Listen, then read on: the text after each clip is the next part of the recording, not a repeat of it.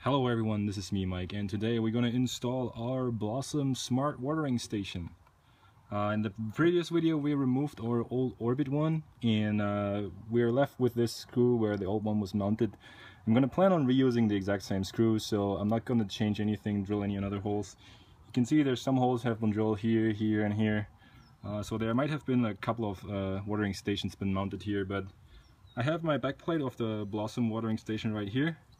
And on the back side there's a hole that fills quite nicely into, it mounts quite nicely into the one that we have left here.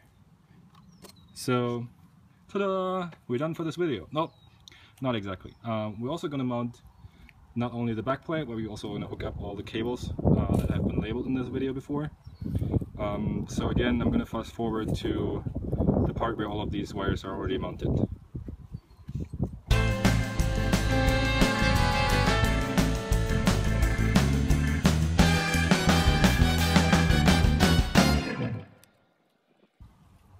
Alright, I think we're good to go.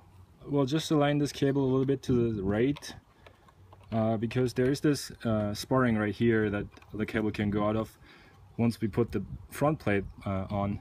And I got it right here, and there's the power wire, and I'm gonna untangle the power rail real quick. Alright, I removed all the tighteners from this cable.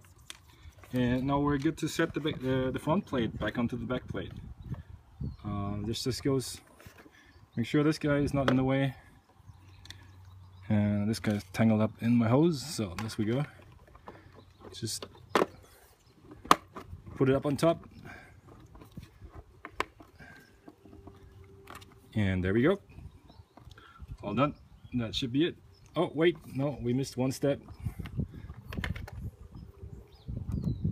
Still, we have this guy, so I need to put the power back in.